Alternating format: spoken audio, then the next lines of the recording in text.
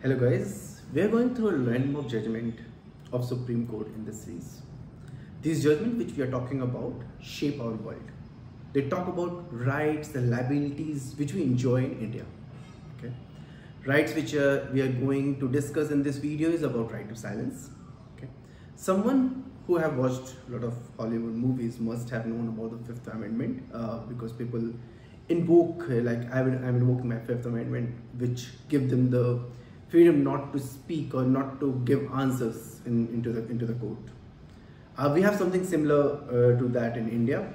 Okay, so it's exciting that what we see in the movies is also available in India and can be used in the real life. Exciting, isn't it? So let's just start with today's video.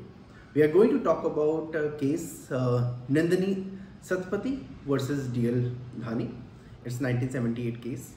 So first thing which is very important to understand that the characters of it, like who was Nandini Sathpathy and who was PL Dani. Okay, so first thing, people from Orissa or that side of the country must be knowing that Nandini Sathpathy was a former Chief Minister of Orissa. She was from Indian National Congress, and PL Dani was a Deputy Superintendent of Police Vigilance, Cuttack. Okay, he ordered her to appear before him. Okay, in case of disproportionate asset case. So also provided her question in relation to her alleged accusation of disproportionate asset. But Nandini, CM Nandini, it would be better to say, ex-CM, she refuses to answer the question. On her refusal to answer question, Deputy Superintendent of Police filed a complaint against her in front of magistrate. Because under Article 179 of IPC, which is if someone refuses to answer a public servant's authorized to question, is an offense. Okay, and hence magistrate issued her a summon for appearance. So someone got issued against her that okay, come appear before us.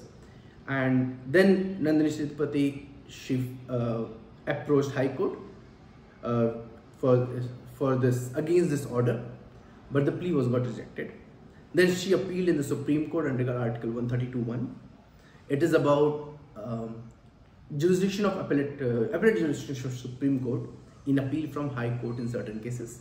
When we say in certain cases, which means that after receiving a certificate from the High Court that the case involves a substantial question of law. If the case involves a substantial question of law, only then someone can approach the Supreme Court to verify and get the answer of that substantial question. Okay, so defense which was taken by her is that Article 23 and the immunity under Section 161(2) of CRPC not bound to answer question that exposes her to a criminal charges.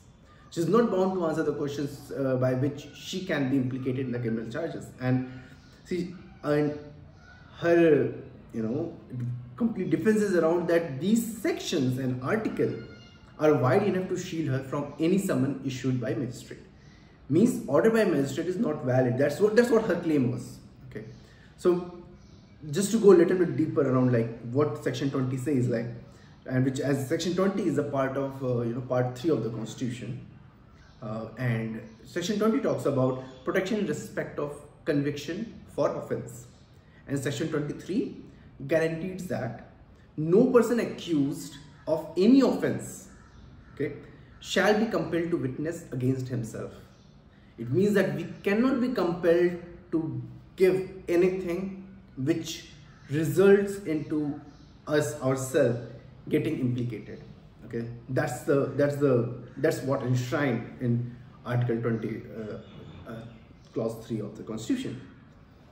So what the question which is in front of a Supreme Court, which when she approaches to the Supreme Court after High Court, was that what is the scope and the meaning of Article 23 of the Constitution as regard to the term accused and compelled to witness against oneself? What is the meaning of it? And what is the meaning and scope of 161(2) of CRPC, which says that there is no obligation to answer question which have tendency to expose him to criminal charges. Okay, but on the other hand, if you see Section 179 of IPC, which talks about the refusing to answer the public servant authorized to question, because that's the violation which happened, which resulted in the magistrate issuing the summons. So if we see there is a contradiction between these two, section 161(2) of CRPC and section 179 of IPC. So question arises, where do we demarcate the boundaries of benefit of doubt in setting section 161(2) of CRPC and section 179 of IPC? So that's the major question. Okay, let's see what our Supreme Court has interpreted everything, right? Because that's what we are trying to understand, like in this complete series.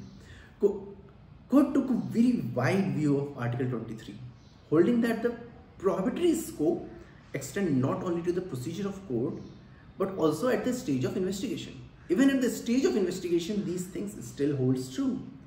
It is held that ban on self-accusation is not confined to the offense regarding which interrogation is made, but extend to other offenses about which accused is of apprehension of implication from his answer. If the accused feel that if he gives some answers, some details which will implicate himself, he can refuse. He is very well within his right not to answer those questions. Which means even compelled testimony, okay, is violative of Article 23.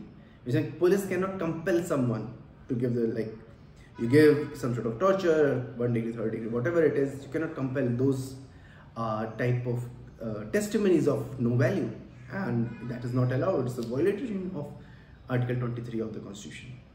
And Section 179 IPC has a component of mens rea, okay, where there is no willful refusal, but only the unwitting omission or innocent warding off the offense is not met. So you're not saying something is not become an offense under Section 179 of IPC, because you have a component of mens rea attached with it. Okay, that's how they demarcated the boundary. But few safeguards are also provided, because you can understand, right? We also need to provide safeguards around it. Otherwise, no one is going to sell anything to the police. The accused, it is said that accused cannot deny an unreasonable and vague apprehension and possibilities. Okay. Otherwise, like, you can say anything. Someone can say anything and get rid of it, right? So any vague and unreasonable apprehension is something which is not appreciated as per the code. That's what the safeguards are provided. Accused have to answer where there is no clear tendency to criminate. Okay, so these are the few safeguards which was provided under it. And so, and also, like, from the case perspective, Nandini Sathpathy won this case. Appeal was allowed, and proceedings were quashed. Means summons got quashed altogether. Okay, so yeah, that was interesting. Like, we have right to be silenced. No one can compel us. That's the right which is provided to us. So yeah, please share your views. What do you think of right to silence? Such wide interpretation is good, or is too wide to type of society we live in? Yeah. Thank you. If you like this type of content, then please like and subscribe. Thank you.